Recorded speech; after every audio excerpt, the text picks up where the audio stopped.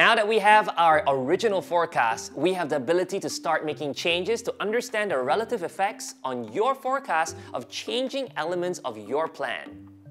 If last year you did not run a 100% TV campaign, but instead ran a campaign that was a 10% YouTube, you can reflect that by changing the comparison and the total budget. You have the ability to understand the incremental reach of a campaign containing the optimal TV and YouTube spend mix, compared to a campaign containing 10% YouTube and 90% TV. After a second, you can see the revised forecast and comparisons. You also have the ability to change your on-target reach or TRP to your total campaign goals. At this point, you also have the ability to change your forecast from reflecting reach against people reached just one time by your campaign. Select 1+ on-target reach and change it to the minimum effective frequency required by your brand in order to have effect on your customers. One thing that we'll note here is that the calculation of the optimal split will give you the ability to optimize towards 1+, 2+, 3+, 4+, and more reach.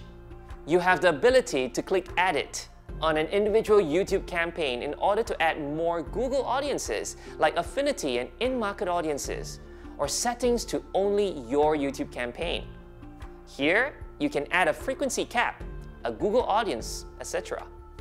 Be mindful that layering Google audiences on top of the existing plan is expected to reduce your reach.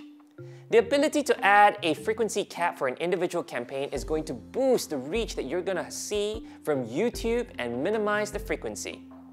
Only YouTube has the ability for you to add a frequency cap. That is the maximum number of times people are exposed to the campaign. If you want to optimize towards reach, adding a frequency cap is the best way to do this. If you want to increase frequency, just remove the frequency cap.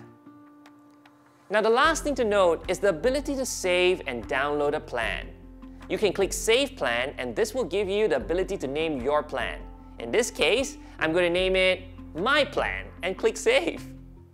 At any point in time, you have the ability to exit Reach Planner by clicking X at the top left corner, and you can see that your plan has been saved right there.